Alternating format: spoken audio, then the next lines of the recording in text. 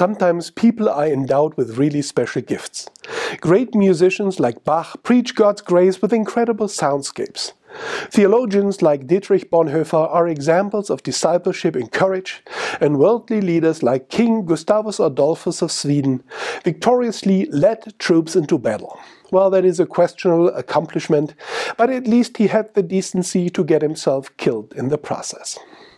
But when the soul is a vast open space where intellectual tumbleweeds are blown about by the cold winds of talentless insignificance, then you can still make your mark on history when you go and sell stuff. Used cars, for instance, or shady investments, or, if you live in Reformation times, indulgences. Indulgences are a very useful product that gets you out of hell free for a fee.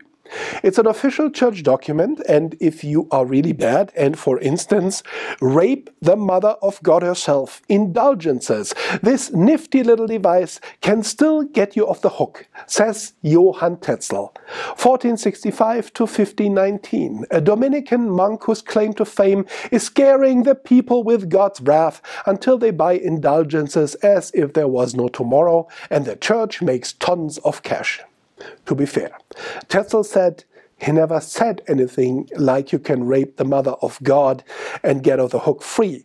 Martin Luther said he did.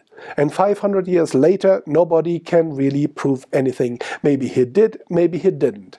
But he did say that as soon as the coin in the coffer clings, a soul from purgatory springs.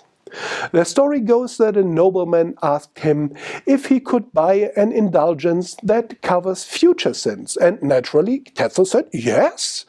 The nobleman coughed up the cash, hid in the forest, and when Tetzel came along, the nobleman jumped out of the bush and beat the bejesus out of Tetzel and got off the hook, covered by the indulgences for future and, after the beating, past sins.